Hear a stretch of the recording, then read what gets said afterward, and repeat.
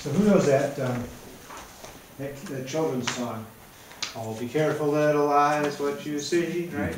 Or, oh, be careful, little tongue, what you say, right? That's what we're talking about today. A lot of times we talk about some sort of deep theological something or other. But tonight, I want to talk to you about something really practical. A tongue. A tongue. My grandmother had words to live by, which were, if you can't say something nice about someone, right? That's right, don't say anything at all. I remember asking her once, I said, Grandma, what do you think about the Rome School Board? And she just said, she wasn't biting. She wasn't going to say anything about it. You know? Be careful, little tongue, what you say. In James today, James is great because he gives a lot of good, practical instruction for life. And the instruction today is about how we use our tongue. Because, as James points out, the tongue is very, very powerful. The tongue gave us the speeches of Martin Luther King Jr. The tongue gave us the speeches of Adolf Hitler. Right? A powerful, powerful member of your body, which can be used for good and can be used for evil. It can be used in ways which you do not expect. So James says that we who are teachers, and that I don't think just means the clergy or someone leading a Bible study or someone who's in a classroom. I think it's any Christian who wants to tell other people about Christ. Teachers, you've got to be careful. Be careful about what you say. Because what you say may blow up into some big catastrophe. You may hurt somebody. You may do something horrendous.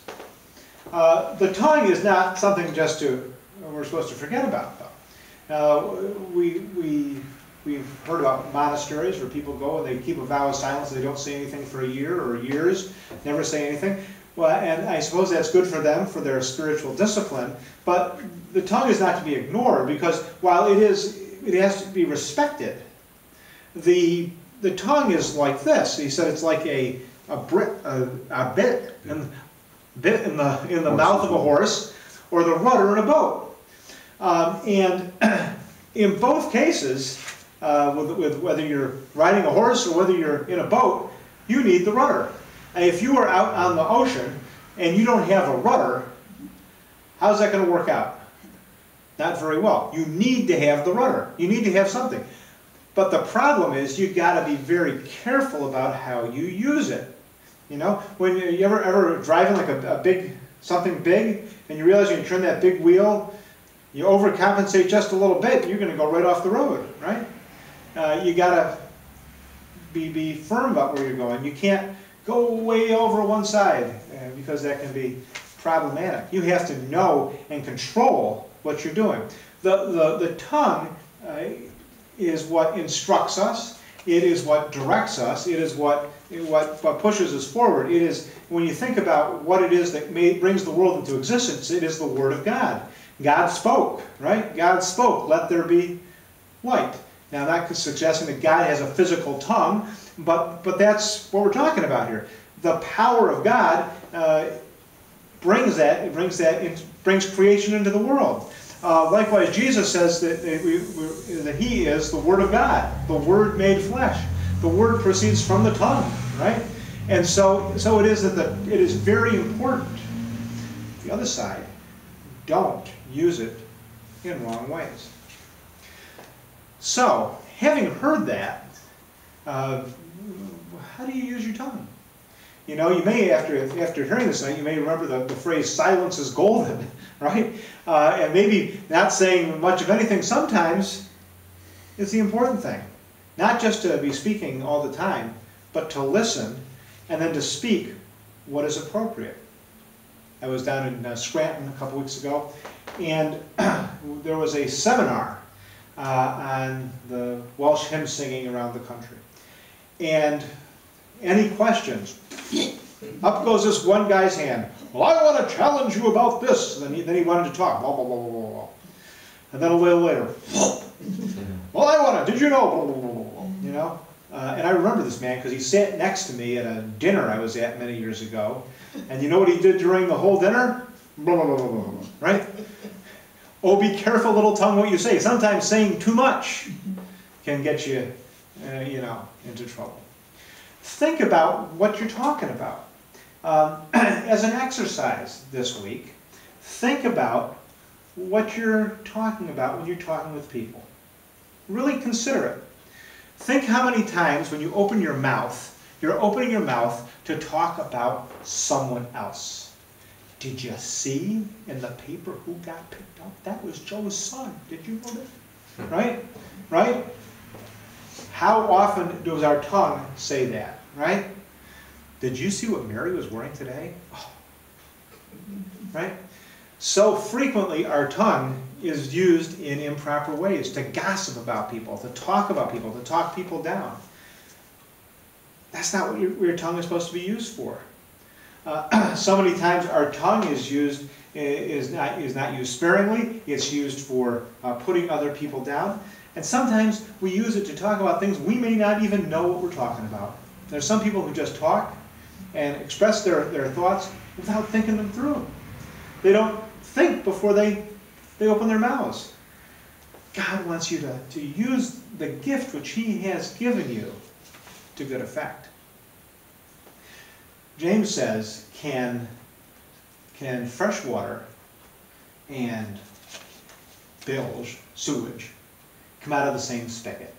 Right? Really think about that. You know, think about a nice glass of water. Then think of some water coming out of the sewage pipe, right?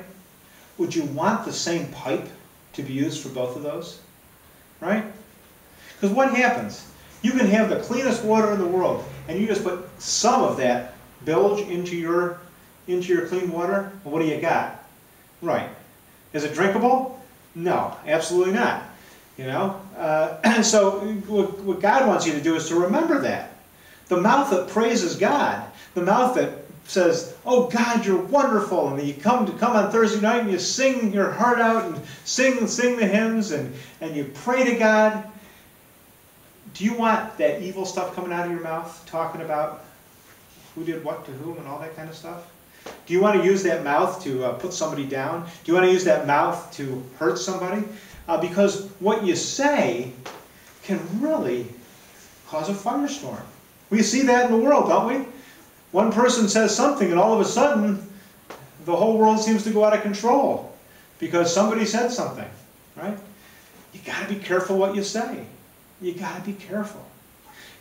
God wants you to use what you have been given. Don't let the bad stuff come out with the good. And he says that we all make mistakes, which is true. We all do make mistakes. But the person who is able to control the tongue, if you can control your tongue and control what you're saying, it says you can control the whole body. Mm-hmm. Right? So if you're controlling about what you're saying about other people, what you're saying to other people, if you can control that, wow, you got the whole rest of you under control, which is a good thing. So what are you supposed to talk about? I've told you what you're not supposed to talk about. You're not supposed to talk about other people. You're not supposed to put other people down. You're not supposed to talk about rude stuff. What are you supposed to talk about? The mouth has been given you to praise God, right? Okay, does that mean that you spend your whole life just saying praise God and bless Jesus all the time out of your mouth? No, that's not exactly what you're doing. But everything which comes out of your mouth should be respectful for what God wants you to say, right? When you talk to someone, is this the mouth of God coming out? This is what God wants you to speak. When you speak, when you talk to people, do you praise God? Do you tell the good news to other people? Are you telling people why you're so happy? Are you telling people what's going on in your life because of what God has done? He gives you that opportunity to praise Him through your tongue, through your speech. And He wants you to do that.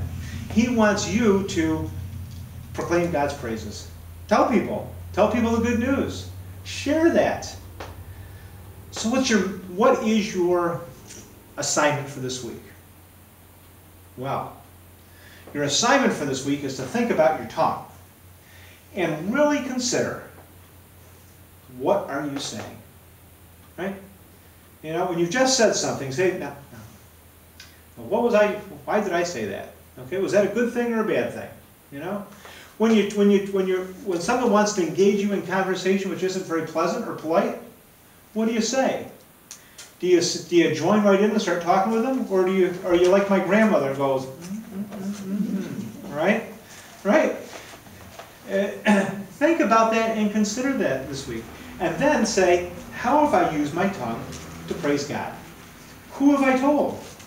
You know, when I had the opportunity to say, so it says, how you doing? You say, oh, I'm doing great. Or you say, you know, boy, I feel really blessed. You know, God is doing great things for me. Isn't this a beautiful day God's given us? Right? You know, how do you use that tongue to say what God has done for your life? If you do that, you will find yourself feeling more happy. You'll feel yourself being more in control of yourself. And you'll be doing what God wants you to do.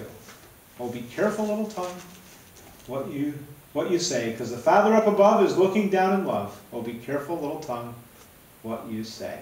There's your good news for tonight. Let's gather around and pray.